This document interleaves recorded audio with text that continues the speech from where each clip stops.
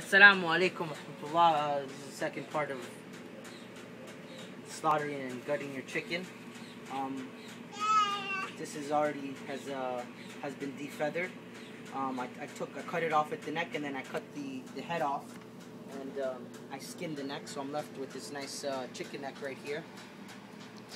So along with that, a good tip is to boil a pot of water, and you dip the chicken in there, let it sit in there for about a minute or so, and when you pull it out, the feathers come right off, and you get left with this, and you can just pull the feathers really clean off. It probably needs a little bit more work, but it's ready to be cut up right now. It's nice and clean. I like to do this with just a little bit of running water. Just make sure to try to keep everything clean. If you have a table, that'd be easier, but you know, it's not necessary.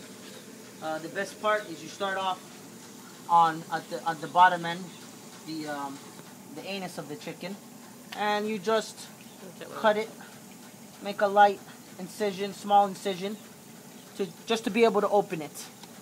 If you go too far deep in, you might rupture some of the organs, and you start to contaminate your food. You don't want that. So just dig in. No, Mama. Grab, pull.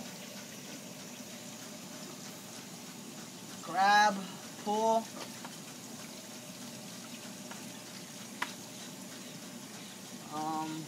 Nice little fat here at the ends.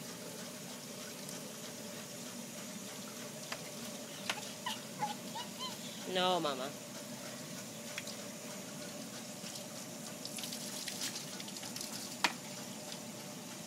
And there you go. It's really that easy. Nice and clean.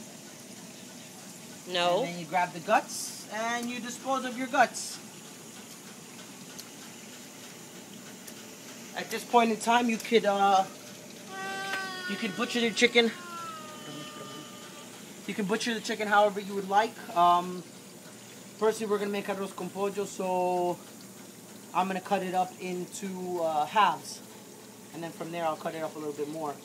But if you want to rotisserie chicken this entire thing, then that's fine. Otherwise, just go whatever you want. Hope this came in somewhat useful, and even though it's a very simple process, maybe it seems daunting at first. So the whole point of this video is to perhaps encourage you to do it yourself. Inshallah, learn, and one step closer to our food rather than being far away from our food. Alright, Jazakumullah khair. Inshallah, this is beneficial. Assalamu alaikum wa rahmatullahi wa barakatuh.